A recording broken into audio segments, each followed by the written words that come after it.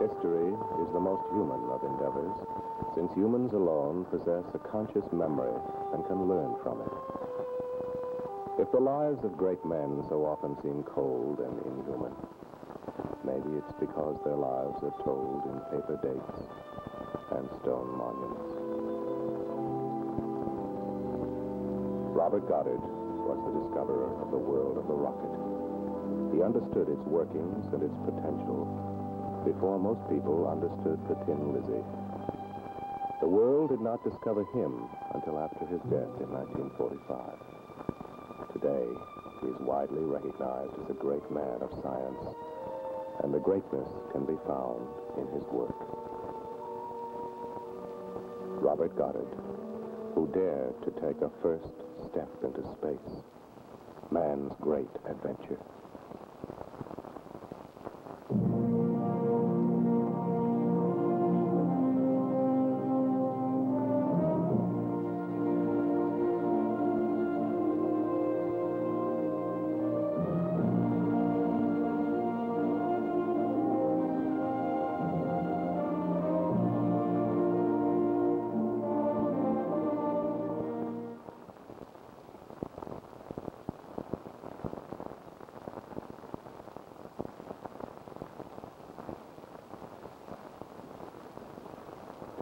The man can be discovered through the words of the person who knew him best, Mrs. Robert Goddard.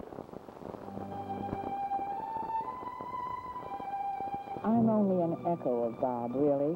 Only a stand-in for him. But it had to be, because my husband died at 62.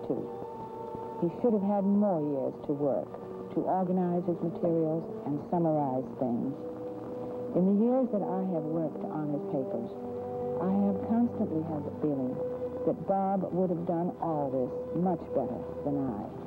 But lacking Bob, I think I'm the next best thing, because I care more. My husband was a product of New England and Boston. He was born in Worcester in October of 1882, of Yankee stock. He lived in Boston for the first 16 years of his life, and then returned to Worcester. He was just an average schoolboy and showed no special aptitude in mathematics. However, he read a good deal of early science fiction, such as Jules Verne and H.G. Wells.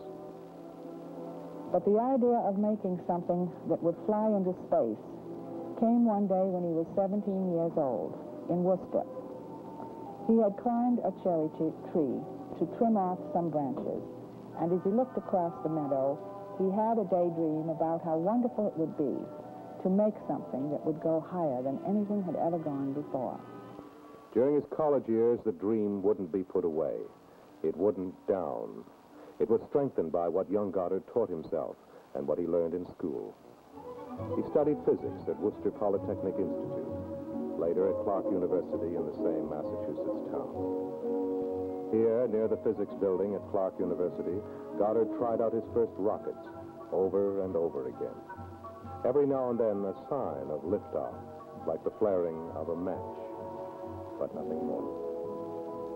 Then he attended Princeton University, arriving just as its president, Woodrow Wilson, was abandoning old Nassau for greater responsibilities. At Princeton, he studied further, developed a theory of rocket propulsion, and he had taken out a few patents, just in case. Then Goddard fell victim to tuberculosis. After recovering, he became a teacher of physics at Clark. He continued, however, to teach himself new things, a process known as research. But he battled on, for a dream is persistent. You cannot ignore it. And a man's dream, however private, can be shared. Yes, it was at this time that he came back to Clark, and I met him. I had become secretary to the president of the university. He asked me to type his reports about the work during the war, and I was glad to do so. One report was published in January of 1920. A footnote in it mentioned in very small type the possibility of a rocket such as described in the text was capable of reaching the moon with a batch of flash powder, enough to be visible through telescopes from the Earth. He submitted a carefully written paper to the Smithsonian Institution, which granted him in early 1917 the sum of $5,000. It was given for the strictly scientific purpose of exploring the upper atmosphere. However, as my husband worked, it came to him that he had a really potent weapon. He wrote the Smithsonian again and asked them to inquire if the military would be interested in such a device that he was working on. This was a single-charge, solid propellant rocket. The U.S. Signal Corps was interested and financed the work throughout the year 1918. Just before the armistice, he showed it at the Aberdeen Proving Ground. This performed beautifully and was shelved later on. It became, however, the bazooka of World War II. Of course, the armistice meant that interest in the development of weapons almost vanished. In Germany, scientist Hermann Oberth and his colleagues were electrified by Goddard's dream. They corresponded with Goddard for a while, then silence. Here in America, the sensation left the community of scientists unimpressed. With the Smithsonian grant, Goddard built a rocket launch tower at Auburn, Massachusetts, and began to step up the pace of his experiments. Here he made many tests, static and flight, of the liquid propellant rocket. There, of course, were many failures, but there were just enough successes to keep our spirits up. The first real success happened on March 16, 1926. 41 feet up it went, this first liquid-fueled rocket. And so began space exploration at Auburn. Only a beginning, but a beginning is something more than a dream alone. Goddard wrote of ion propulsion engines, which were in the dream stage. He wrote of solar sails on his rockets that would gather light from the stars for outbound travel. He wrote of freezing human protoplasm for space flights that would otherwise exhaust the lifespan of man. He dreamed, but he also worked. 3 years after his first flight, his rocket went twice as high. It made such a noise that the state fire marshal banned any flight to the moon from the sovereign soil of Massachusetts. So Goddard shifted his rocket base to a shell-pocked artillery range. Here at Fort Devens, the work went on. He had a visitor one day, so famous that the town was truly impressed. Charles Lindbergh, the lone eagle, symbolic of the air age, talked to his older counterpart, who would in time become symbolic of the space age. Money was needed, and Lindbergh had the name to pry open the pocketbooks. It took some doing, a whole year. It was Harry Guggenheim, naval aviator in the First World War, who came through. A longtime friend of Lindbergh's, Harry went to his father, Daniel, the mining financier. Even though the Guggenheim Fund for the promotion of aeronautics was already in existence, Daniel Guggenheim provided his own personal funds, $25,000 per year for 4 years. And thus, Robert and Esther Goddard transferred the rocketry business out of Massachusetts, out to where the land is stark and empty. We set up a machine shop on Mescalero Ranch, which we rented, and later we set up a static test tower close to the shop. This is where the rocket was anchored down and the scene of the many early tests. Later, we established a launching tower 10 miles northwest of Roswell, out on the prairie. It was 60 feet high. It was later increased to 85 feet high.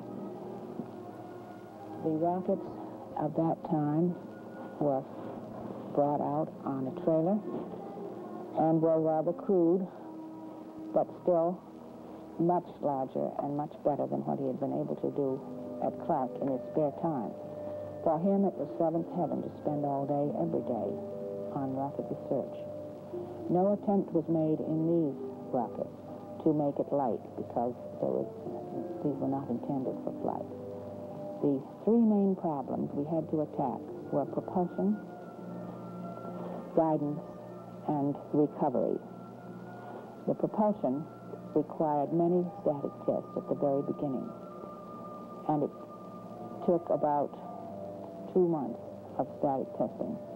By December of 1930, we had the establishment going very well, had made a basis of static tests to try better propulsion methods, and in December of 1930, we had a first very fine flight in New Mexico.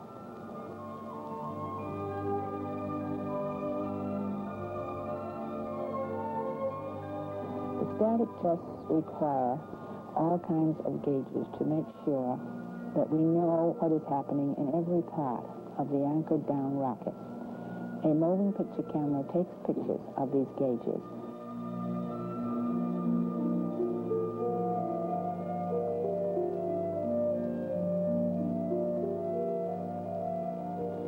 The tests usually began with a caravan in the early morning across the desert.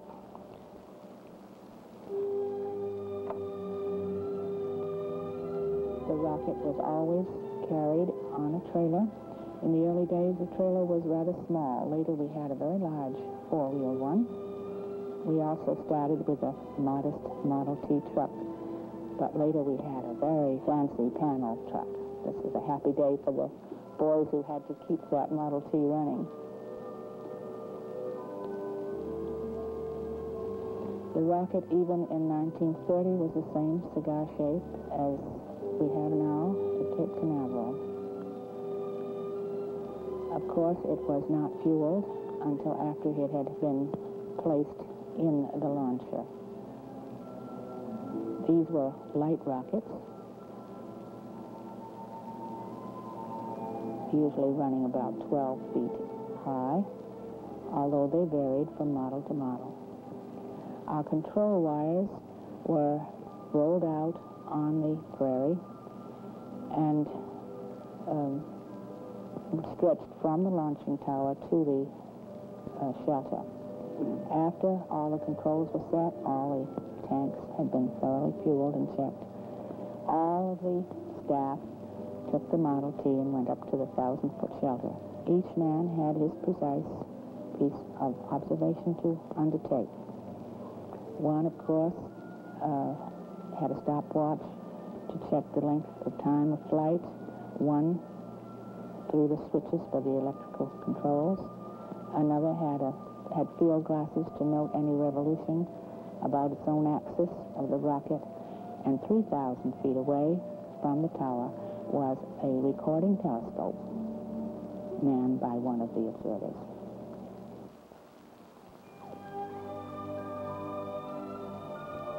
A cloud of black smoke allowed the movie camera operator to follow it a little more easily.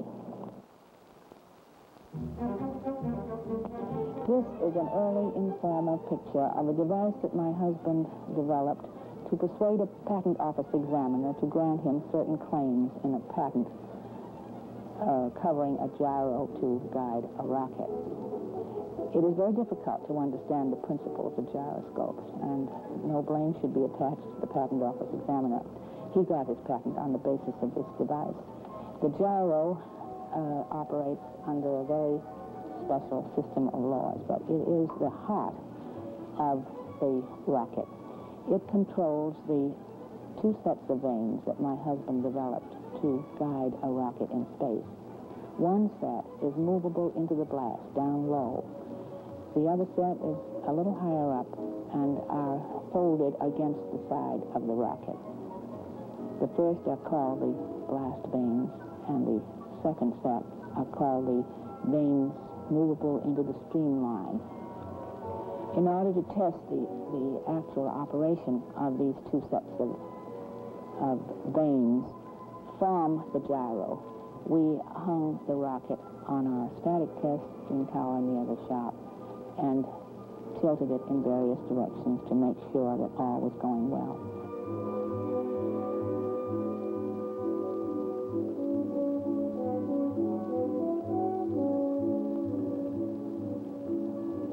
The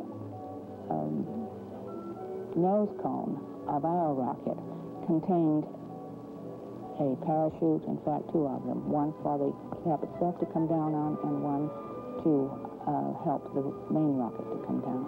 It also contained a barograph from the National Aeronautics Association to make an official record of whatever altitude it might attain. The pump turbines were very complicated indeed. My husband had hoped that various pump companies might undertake to develop these because, after all, he was not a pump engineer. But all were shaken by the needs that he expressed. It had to be extremely high speed, which was perhaps attainable by the companies, but the matter of extremely lightweight was the one that stopped them. They'd said it would cost so much that they couldn't undertake the work. My husband sent a set of blueprints to one pump engineer who had impressed him well, and the engineer wrote back that the drawings were very good indeed, and he thought there was a chance they would work. So my husband's employees from those drawings made the pumps and turbines that are now in the rocket in the National Air Museum.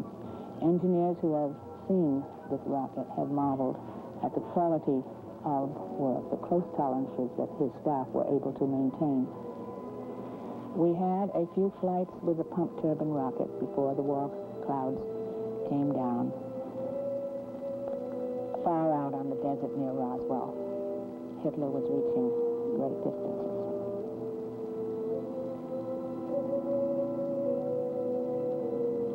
In taking the moving pictures of these flights, it was necessary to gauge just from the point where propulsion visibly ceased, how high the coasting would go, and then where it would tilt downward and where the parachute would blossom. You see here a very beautiful descent by parachute. This was quite a problem to solve, this matter of re-entry, so that we could salvage a good portion of the rocket. It is difficult to have a parachute open at the maximum height because the conditions vary so at that time. We could salvage a good deal more than half the rocket usually if it came down by parachute.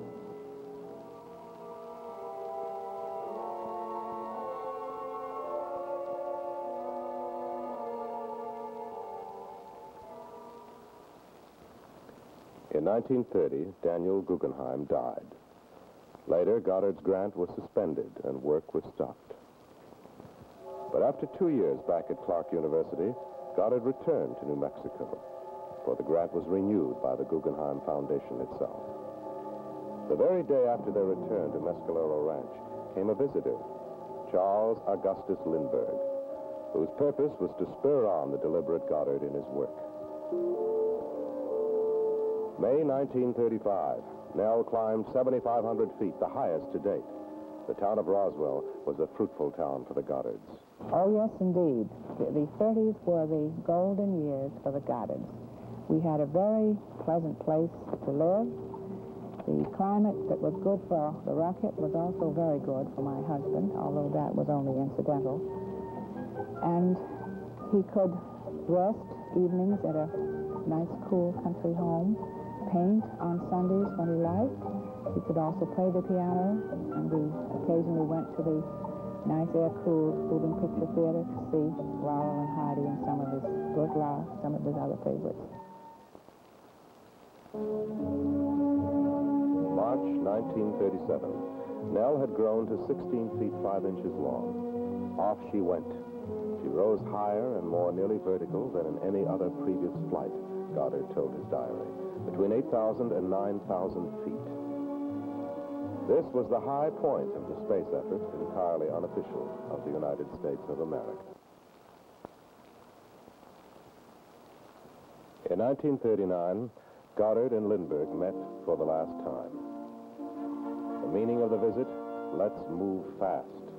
They didn't know how much ahead of us the Germans were in this new science of rocketry. As the war in Europe broke out, Robert Goddard tried to interest the United States Army Air Corps in the potentiality of the 500-pound rocket that had been evolved. Harry Guggenheim, in the name of the Guggenheim Foundation, offered his private money to back up the defensive power of America. My husband came to Washington and joined Mr. Guggenheim when the latter offered the entire shop in Roswell, the staff, my husband's services, and all the knowledge, know-how that had been worked out down there. My husband described what he had, showed the films. The military were politely interested, but they could see no future in the rocket as a separate weapon.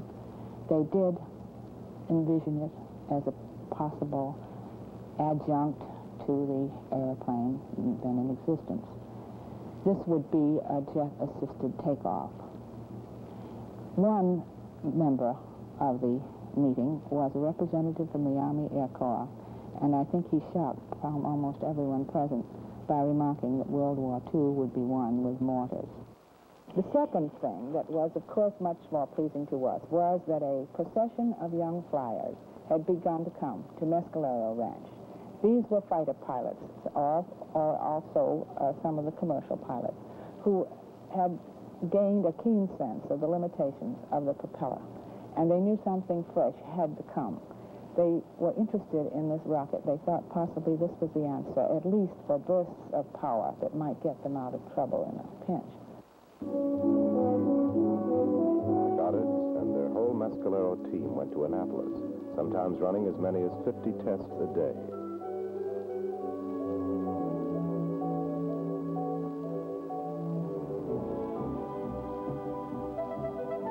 In September 1942, his JATO, or Jet-Assisted Takeoff motor, was put on a PBY flying boat and tested on the Severn River. The angle of climb was a lot better already than from a propeller thrust alone. The rocket, as a means of transportation, was on its way. On the sixth time, the pilot disconnected the safety device and burned the tail. The X-2 airplane, rocket-driven, was the next stage in the evolution of Goddard's rocket.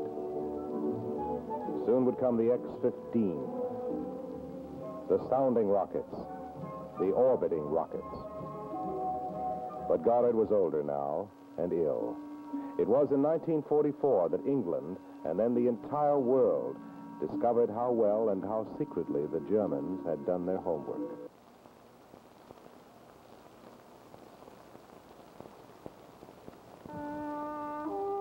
Robert Goddard was dead at the age of 62, a victim of cancer. A generation has passed since Robert Goddard died. Space is no longer so distant from that long-ago cherry tree where a boy dreamed a dream that would not down. The boy became a man and said, "It is difficult to say what is impossible, for the dream of yesterday is the hope of today and the reality of tomorrow." My husband felt that he was a very fortunate man, and I think few who knew him, either in Worcester or at Roswell, could not sense that my husband was a highly gifted and a very, very happy man, because he was doing precisely what he wanted to do most in all this world. As someone said a long time ago, the pursuit of truth is more precious than the attainment of it.